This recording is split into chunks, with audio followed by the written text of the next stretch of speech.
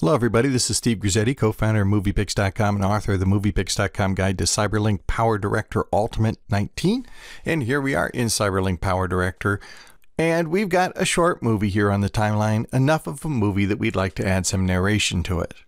Adding narration is very simple. To do it, you go over here to the rooms in the upper left-hand corner of the program. It used to be in previous versions or earlier versions of the program. You could see a long listing here of options for rooms.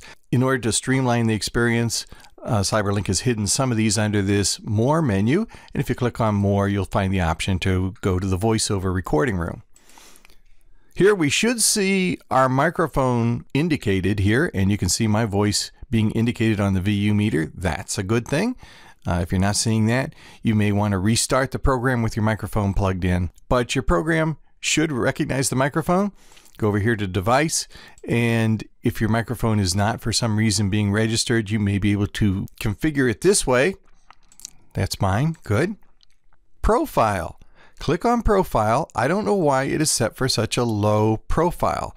PCM is just uncompressed audio. That's good.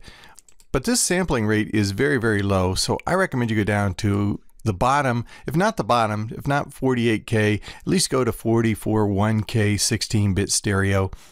Give you a much better fidelity to your sound. And in fact, I'm going to just save that and give that a name. Let's call it Steve.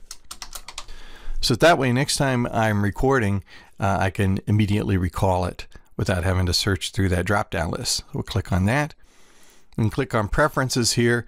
And there are some options for, say, limiting the length of your narration. I'm not sure there would be a value in that, but I'd like to add a 3-second delay before recording. So it's not going to go right into recording. I'll get a 3, 2, 1 countdown before it's time.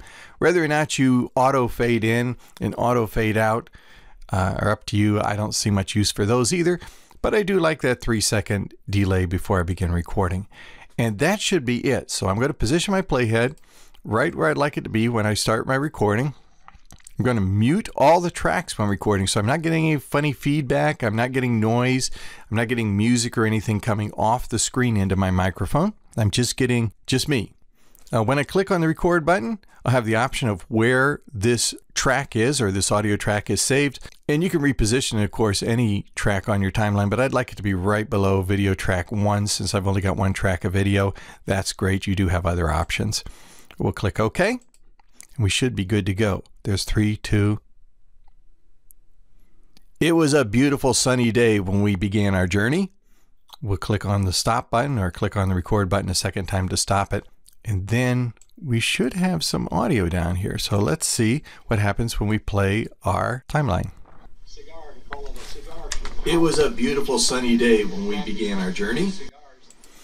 Very, very nice. Now you could also hear some of the talk, some of the chatter in the actual video itself.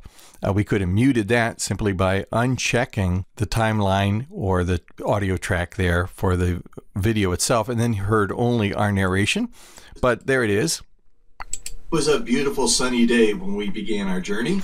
And that sounds pretty darn good. That's all there is really to recording narration. You, of course, have the option of recording your narration in a third-party program, a program like Audacity or a program like SoundForge or any audio program, and I often do that because I can have a little more control over my audio. But you can record right into the program too, so that you can watch your movie as you're recording. One of the many great features here in CyberLink PowerDirector. Now, if you want to know more about PowerDirector Ultimate, check out the many tips and tutorials we have at MoviePix.com.